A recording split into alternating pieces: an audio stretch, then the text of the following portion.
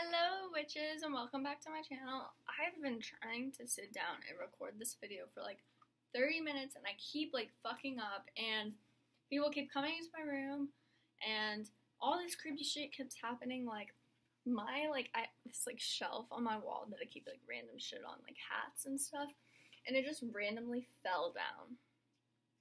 Like no one was around it just fell down. I was like, okay, I will make a video about all the paranormal shit that happens in my house some other day, like once I get more receipts and facts and like have it all on file for y'all, because I just think I'm crazy and all the paranormal stuff that happens is just me being fucking crazy. But yeah, so I did a Instagram poll and a Twitter poll and I was like, what do y'all want to watch? Like, I have a couple ideas in my head, but I don't know what the people want, and I asked if y'all wanted a Mystery Monday, because Mondays are normally Mystery Mondays, or y'all want a Scientology video, because I found this cool Wikipedia page about this, like, camp at the Scientology church. They a church? I don't know what they are, but they have this base that they own. I read this Wikipedia page and I was like, oh my god, like I have to talk about this.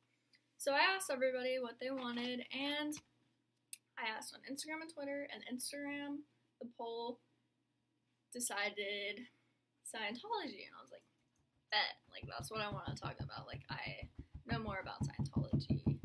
Well, not Scientology, but this camp that Scientology has. Maya, stop! Sorry, my dog's being freaking annoying. So Twitter had Mystery Monday winning, and I was like, this is like conflicting because I don't know what to do.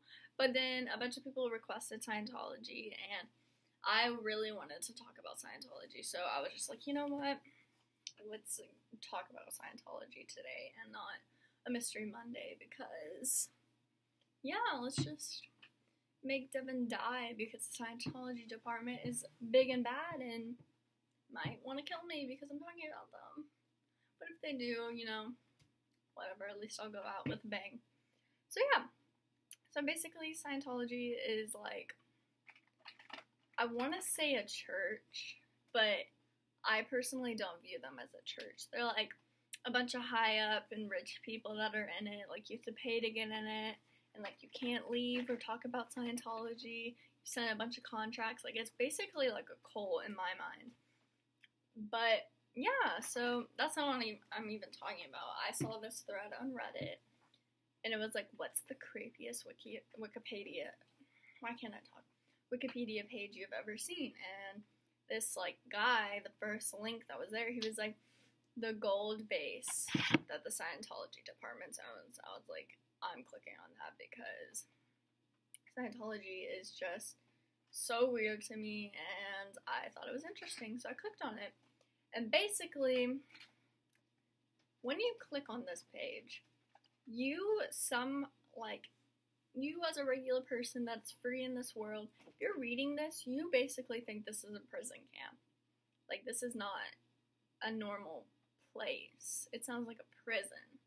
Like, the camp is this big camp, and it has the leader or the head of Scientology has his big mansion there, and it's like a huge area of like little, I want to say they're like huts. They're not like houses, but they're not like huts. They're like little areas where all the people that are in this camp stay, and basically they have like a bunch of like fences around and security and like guard dogs. Like it's like a prison camp. If you were like just passing by, you'd be like, oh, that's a prison, like not anything other than a freaking prison. And then you look it up and you're like, oh, Scientology owns this.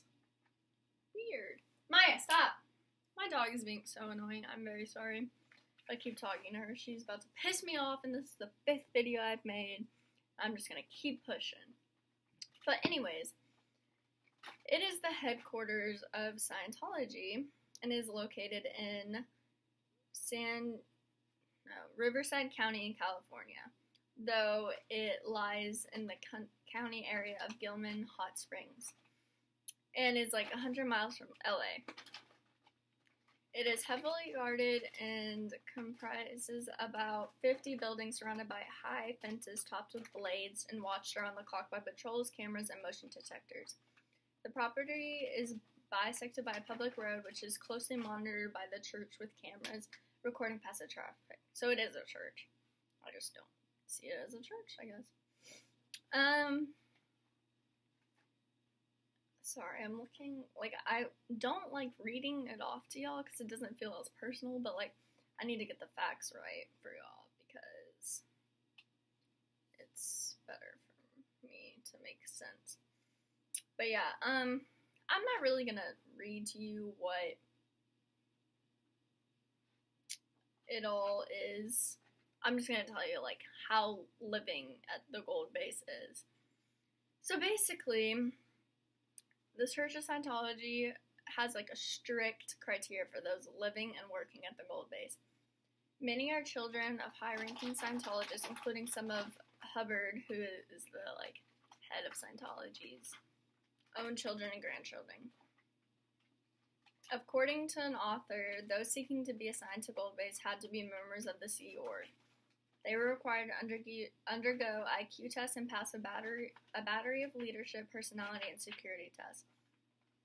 Members with family connections to the government or media, or with any friends or family who had left Scientology on bad terms, are not allowed to work there. Like, I've heard that Scientology is really, like, big on no one knowing what goes on in Scientology, unless you're a member, because, which to me seems kind of shady, because if you're, like, a normal church, you want people to know about your church, so they will get involved with your church, and your church will grow, but not Scientology. They're just like, no, like, don't say anything, don't tell anybody what it's like here, like, no. Maya, stop! Oh my god, my dog's eating something. My dog was literally just eating some chocolate, peanut butter M&Ms, and if she dies, it's her own dumbass's fault, because I've told her no so many times. But anyways, let me get back to talking about this camp before my dog just passes out and dies. So yeah, Scientology doesn't want anyone to know about what they're doing, which is sketchy as hell, and I don't understand that at all. But, hey, go off, sis. Do what you want to do. Not my business. And, yeah, let me just tell you more about what they're not allowed to do. They're also not allowed to disclose the location of the base or to discuss their jobs or activities at the base with anyone outside the base, even fellow Sea Org members. They were banned from taking any form of public transportation or taxis, and instead had to travel on special Scientology buses or in private vehicles driven by approved staff members. So, yeah. Residents at the base are not permitted to leave without the permission of a supervisor and have to work at least 16 hours a day from 8 a.m. to past midnight, with shorter hours on Sundays and little time for socializing. Communications with the outside world are effectively cut off. Cell phones and internet access are generally banned. Mail is censored and can only be sent via the internal mail system. Passports are kept in a locked filing cabinet. And I read somewhere that said that their mail is, like, checked. Like, someone checks their mail before they're allowed to open it, which is freaking illegal. Like, you're not allowed to do that. But the Scientology is just doing whatever they want to do. They don't have any rules, I guess. Whatever. And, although the system was reportedly dropped around 2000, workers are still subject to a ring of privileges and punishments. Weekly paid is said to be only around $50 given out in cash on Fridays. This amount is only nominal, however, as fines for infractions are commonplace. According to Lawrence Wright, the amount actually paid is often as little as $13 or $14 a week. Now, if I was working 16 hours a day and only got $14 or $15 a week, I'd be out that bitch so fast. well, yeah, I'm just gonna talk about what I know. I was just reading y'all some of the rules. But what I read was, which is the same Wikipedia page, but I feel weird just reading off because that's just annoying. So I read that, like, they don't want a lot of children there. So if you come and you're married, you and your husband have your own, like, little loft, not loft, but, like, little area to sleep with another couple. So you have to trade off with this couple. Like, some person sleeps in the bed one night, and then the other person sleeps on the couch, and you just trade off. But if you get pregnant, you have to get an abortion.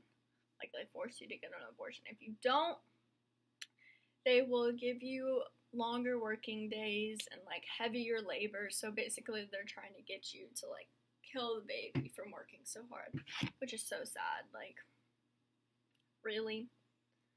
And yeah, there's this picture that said, I joined the Sea Org and all I got was this lousy abortion. It was like some lady just holding it up. Like, that's kind of sad. Like, that's sad. I'm trying to read more. Okay, their food that they are allowed to eat. And if you listen to this, all I think about is, like, prisons get better food than this. But food is basic, consisting of meat, potatoes, and salad for those not being punished, or rice and beans for those who are. The average cost per meal, according to Mark Healy, who was involved with the financial planning, was only 75 cents per head in 2005, significantly less than that is spent on Californian prison inmates. Excuse me? Unmarried staff live in dormitories, while married couples share two-bedroom apartments with two other couples, meaning that one pair gets to spend each night sleeping on the couch.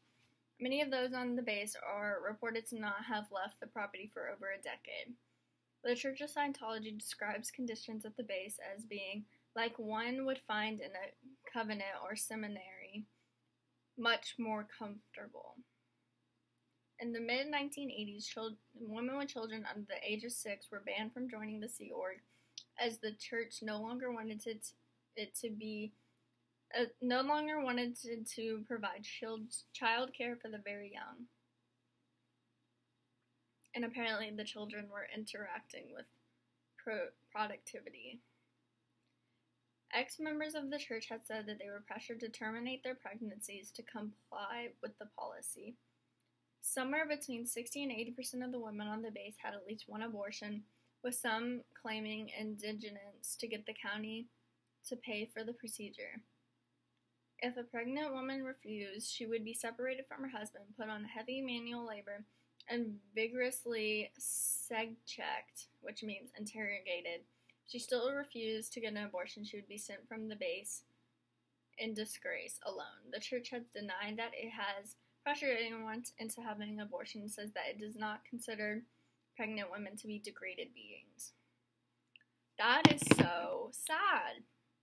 Like, being separated from your husband and, like, kicked off this base, which I would be happy to get kicked off, but a bunch of people wanted to be there. Like, they chose to be there.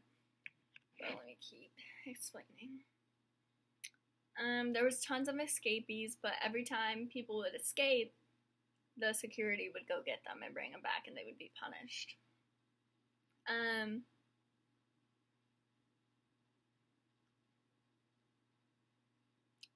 They have a blow drill, which is launched to recover the escapees. Low teams stake out bus and train stations, airports, and hotels in the vicinity to intercept the runaway. Another method was to call hotels, motels, and airlines in the disguise of a sick relative to try to find out if the escapee was booked in for a flight or a stay. Although such information was supposed to be confidential, company privacy rules were evaded by escalating the calls to an ever higher level of seniority until an answer has been gotten. On one occasion reported by Wright, the vice president of an airline was talked into giving up an escapee. That's a big deal. It just seems to me that, like, they really don't want people going out into the world and telling what happened in this camp. Like, that's what I'm saying. Okay, so we're gonna talk about the people at the top of Scientology. So, life at Gold Base is reported to be more comfortable for the leader, David Miscavige. I know I'm saying that wrong, but I'm sorry. And celebrity Scientologists. Most staff were not permitted to have their own vehicles, but Miscavige was reported to have a customized motorcycle which he rode around the base, as well as a range of other vehicles, included a Roadster, a Range Rover, a luxury SUV, and a high-performance BMW M6, as well as a custom-made armored GMC van equipped as a mobile office. His food costs range between $6,900 to $69,000 a week, with food flown and fresh from East Coast or Canada. His villa is said to have a 169,000 sound system and its own private screening room. Apparently, he's also a dog lover and has maintained up to 5 dogs on base. They wear their own miniature Sea Org uniforms and hold the rank of captain. Staff are required to salute the dogs as they pass by. Staff are encouraged to donate their back pay to buy a present for the leader. One year he was given a $69,000 motorcycle, and other years he received diving equipment, high-end cameras, and Italian shoes. Church spokesman has said that from the staff's perspective, it was the least they can do to express their affection. What? This man makes them salute their dogs. His dogs. And they want to appreciate him. Now that does not add up to me. Okay, let me look. Okay, well, their VIP visitor is obviously Tom Cruise. But I feel like a lot of people know what Tom Cruise is up to in Scientology. Let me look. So, a bunch of law enforcement has attempted to, investigate the Gold Base, but have been blocked by legal difficulties and the unwillingness of those on the base to talk to the police. I'm still looking. A bunch of people have brought the Scientology to court about this, but obviously Scientology has really good lawyers and nothing really happened. Here's one of the interesting ones. The U.S. Ninth Circuit Court of Appeals noted in a ruling given in July 2012 that Mark Headley had been made to clean human excrement by hand from a pond on the compound with no protective equipment, while Claire Headley was banned from the dining hall for up to 8 months in 2002. She lost 30 pounds as a result of subsisting on protein bars and water. In addition, she had 2 abortions to comply with the Sea Org's No Children policy. The Headleys also experienced physical violence from Scientology's executives and saw others being treated violently. So basically, this prison is just, it's not even a prison. If you look it up, it's beautiful. It looks like a mansion with little houses. It looks like a little, I don't know, it's really pretty. It doesn't look like a prison. It doesn't look like anything that you would think that all this stuff was going on, but it is. It just makes no sense to me. And I hear that they're getting paid $14 a week, but they still have to pay to be at this camp. But they're doing work, basically, for free. Well, that doesn't add up. And I also read that,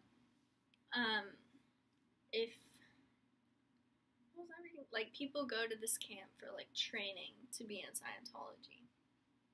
Training. Yeah, it seems like free labor to me. And, I also read that Tom Cruise's wife refused to, let their children be in this camp because Tom Cruise wanted them to be. So she divorced him.